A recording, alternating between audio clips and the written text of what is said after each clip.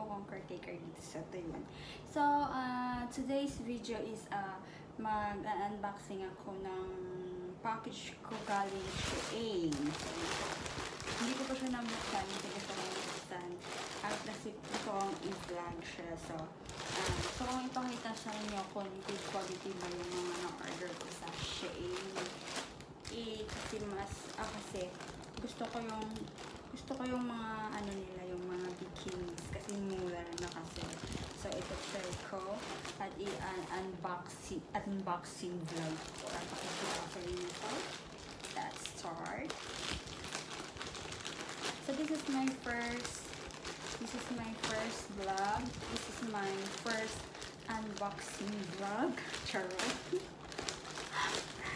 Yeah, ito na. So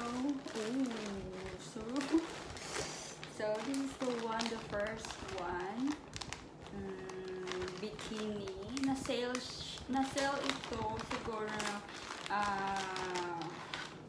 wait, titingnan ko yung price. Tingnan ko yung price. Hindi ko pa siya na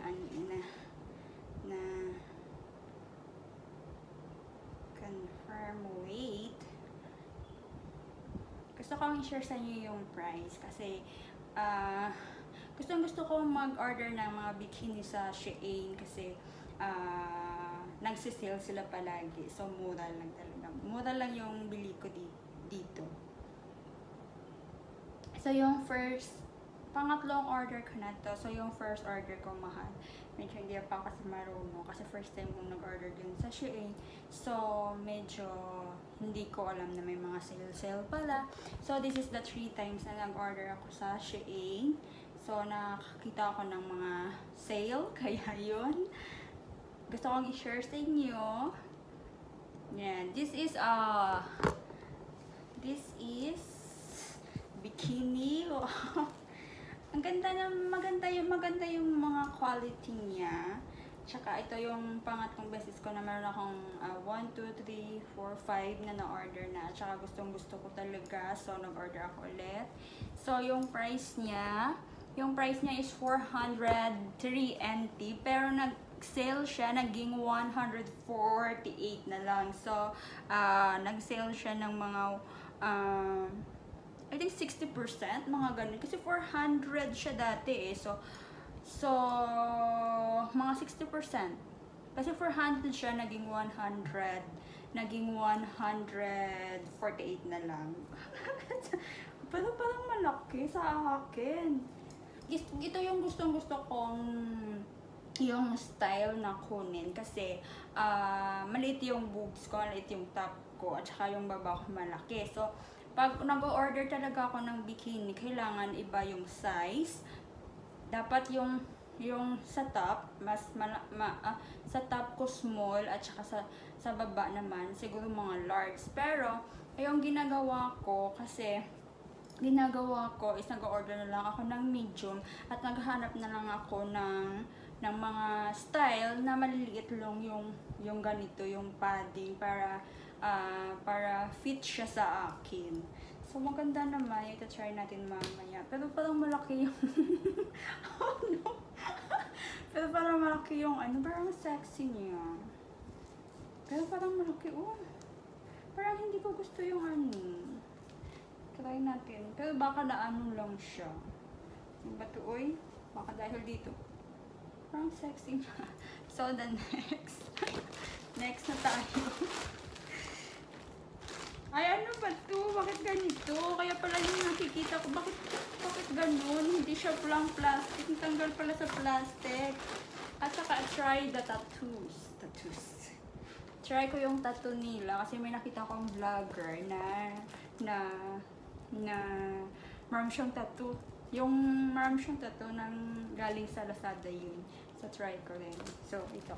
Ano to, mas mura yung sa kanya kasi peso, nasa 15 pesos. Ito yung bili ko dito is nasa 73 NT. So, try natin mamaya. Ito na, tanggal yung plastic. Kaya pala sabi, bakit walang plastic? Ganito. Pero okay naman. Dito tayo lang natin mamaya. Ito yung second. Sale din. Wait, tingnan ko yung price. Ito, yung unang price is nasa 433 pero sale din siya. Naging 186 na lang siya. So, mga nasa 50% o sa mga ganyan. So, cute, diba? Pero parang mas malaki yata yung sa baba, sa taas.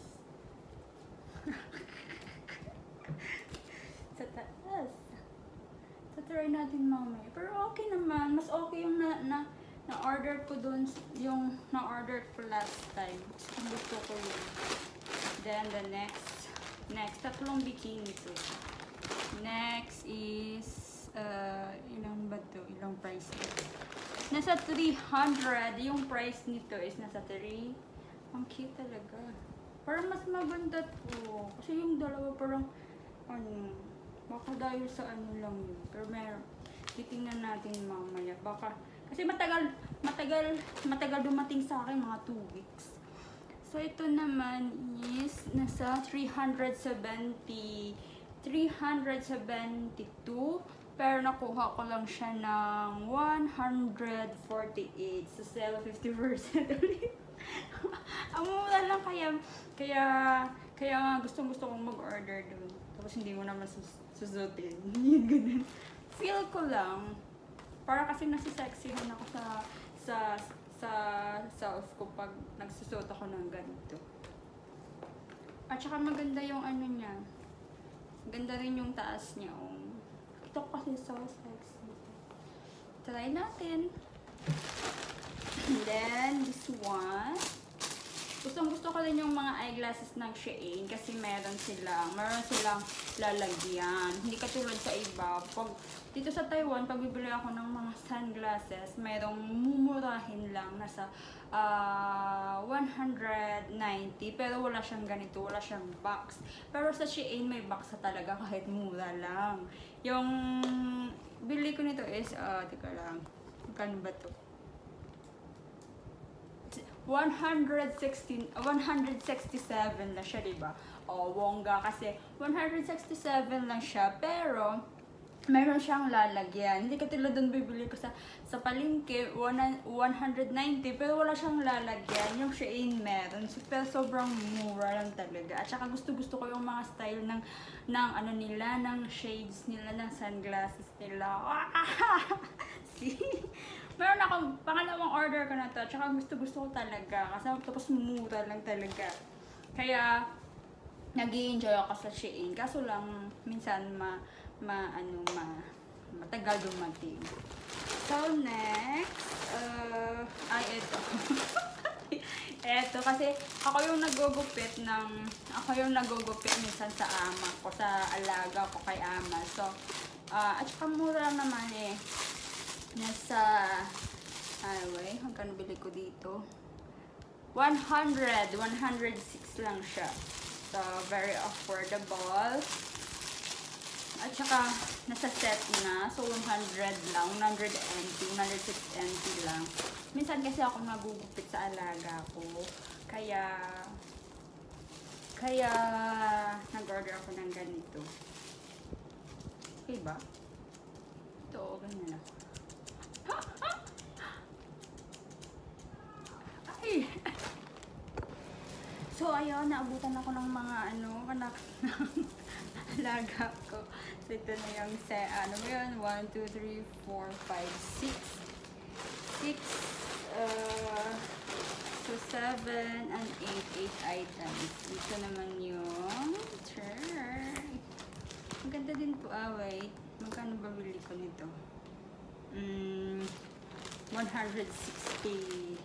161. So, tingnan natin kung maganda yung tela. Okay naman. So, ganito yung style niya. Ganito yung style. Mamaya try natin. 169 lang siya. Pero okay naman yung tela. Parang hindi naman mainit.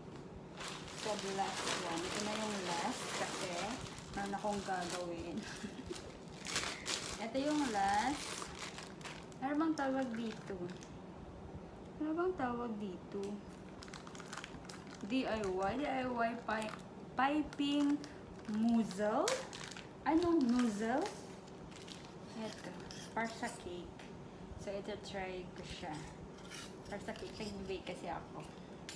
So, yung bili ko dito is nasa 202 lang. So, 202, nasa 7. 1, 2, 3, 4, 5, 6, 7. So, 7. More na hindi pa. So, yun lang guys. Pero pakita ko na lang mamaya yung mga picture kung okay ba yung mga bikinis. At ito try on mamaya. So, yun lang guys. Maraming salamat at don't forget to subscribe my channel. See you again in my next vlog. Bye bye.